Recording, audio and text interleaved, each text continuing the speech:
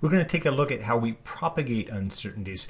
That is, when we make calculations based on our raw measurements, what happens to the uncertainties in those calculated quantities?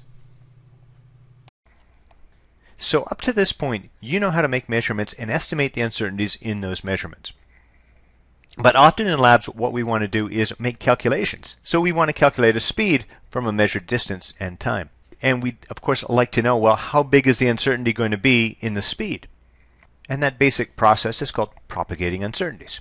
Now, up to this time, you've been writing your measurements and uncertainties in what's called absolute form, which means that you've got a value and an uncertainty that both have the same units. So 6.6 seconds plus or minus 0.2 seconds. We only have to write the seconds down once. But often what we'd like to do is write our uncertainties as a fraction. So in fractional form, this uncertainty would be 6.6 plus or minus 0.2 out of 6.6. So you're just looking at how big is your uncertainty compared to your value. Now, when you write it as a fractional uncertainty, you've really got seconds divided by seconds. So there's no units in that fraction. The only units are in the value. So make sure that you put the units in with the value. Otherwise, your reader isn't going to be able to tell whether you're writing in absolute form or you're writing in fractional form. And we usually wouldn't just leave it as a fraction. We'd write that as 6.6 seconds plus or minus 0.03. Now, we tend to be a little bit more familiar for some reason in writing things in terms of percent instead of fractions. So rather than writing 0.03, we write 3%. If we wanted to write our values in percent form, we'd write 6.6 plus or minus 0.2 out of 6.6 times 100%. So if we want to go to percent form, we're going to have to do lots of multiplying and dividing by 100. It's a little bit more work, but if you're more comfortable using percentages, then by all means use percentages. So we'd end up writing that as 6.6 plus or minus 3%. And once again, don't forget to put the units in with the value. And notice here, there's two ways of being more precise with our measurements. One way is, of course, to just lower the uncertainty. Get some better measuring equipment, maybe a photo gate timer, and bring down your uncertainty. But the other way to improve your precision is to increase the value itself. If we increase the value itself, then our fractional uncertainty here is going to get smaller. So for instance, if you've got a pendulum and you time it to go back and forth once, and let's say your time comes out to be 1 second, and let's suppose your uncertainty was 0.1 seconds, then as a fraction, that would be a 10% uncertainty.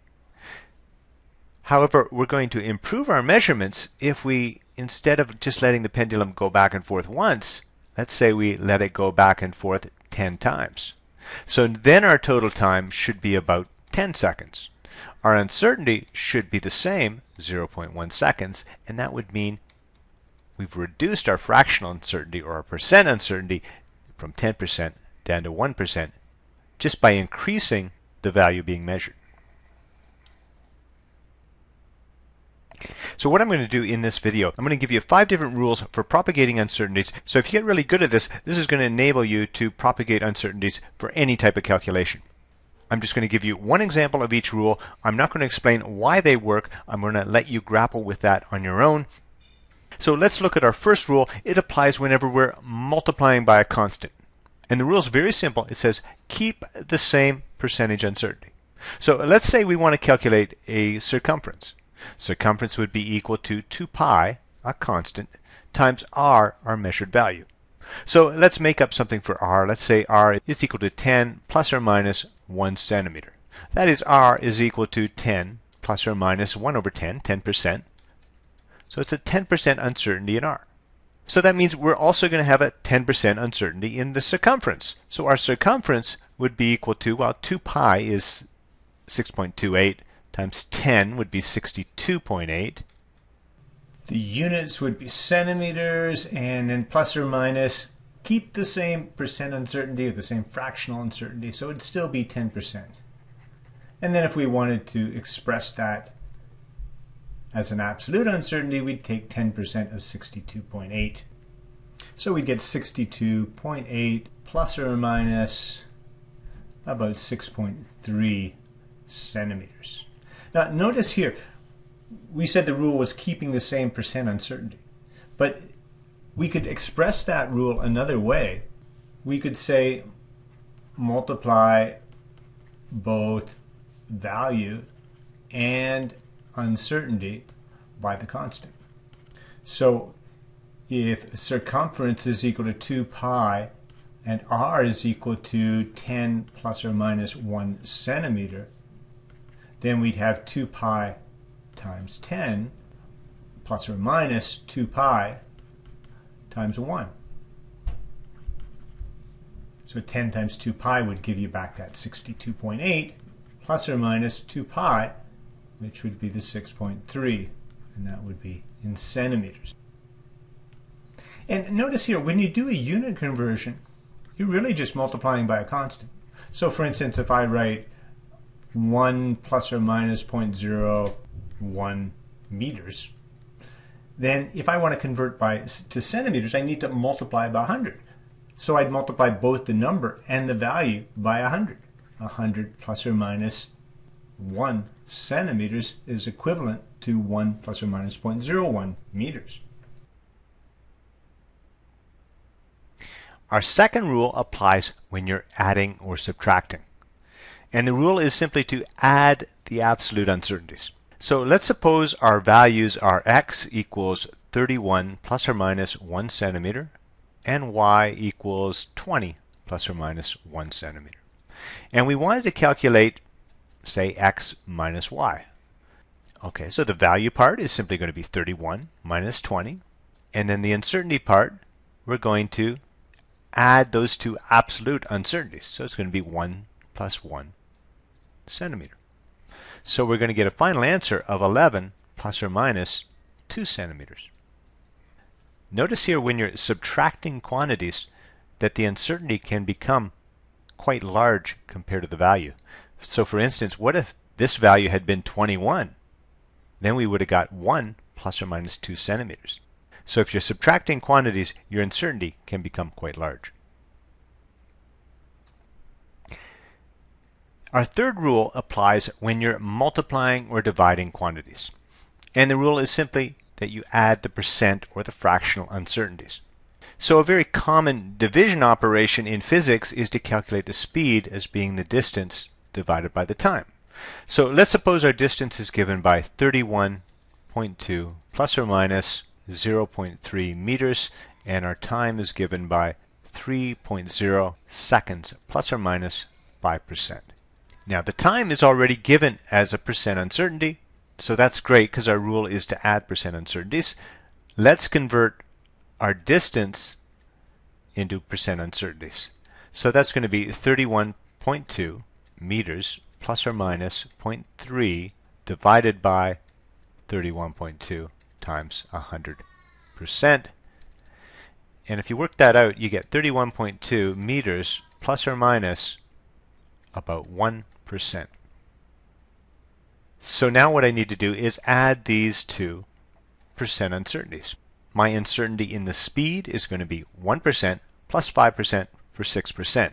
So my speed is going to be 31.2 divided by 3.0, that's meters per second, plus or minus 5% plus 1%. Work that out, you'll get 10.4 plus or minus 6%. And we don't usually leave our result in percentage uncertainties. We usually convert back to absolute uncertainties. So 6% of 10.4 is about 0.6. So we'd get 10.4. That's meters per second. And this is an absolute uncertainty, so I write the meters per second at the end. Whereas here, I really should have the meters per second after the value. And double check, we've got one significant digit on our uncertainty, and it's in the tenths decimal place, which is the same as our final digit here. And then, so that would be our final answer for the speed. My next rule applies when you've got a quantity raised to a power. And the rule is simply to multiply the percentage uncertainty by the power. So this equation here, it tells us the amount of time it takes for an object to fall straight down a distance d. So let's suppose d is equal to 32 plus or minus 2 meters. And converting that to percentage form, that'll be 32 meters plus or minus 6%. Now I'm going to write my equation where I'm going to bring a constant out front and then times d to the 1/2. So a square root is a power to the 1/2. So this really is something raised to a power. And notice this out front, that's just multiplying by a constant. So that's not really going to affect anything here, because when we multiply by a constant, we keep the same percentage uncertainty. And so that's going to be determined by d itself here. So what we need to do is t is going to equal, the value is going to be d over 4.9, or 32 divided by 4.9, plus or minus a half, that's the power, so that's the power, times the percentage uncertainty in d, and that'll be 6%. And if you work that out, you get 2.56 seconds plus or minus 3%. And then 3% of 2.56 is about 0.08. Our uncertainty is in the second decimal place, so our value here should be in the second decimal place as well. I don't need to write seconds here and here. I can just write it once. So my final answer there would be 2.56 plus or minus 0.08 seconds.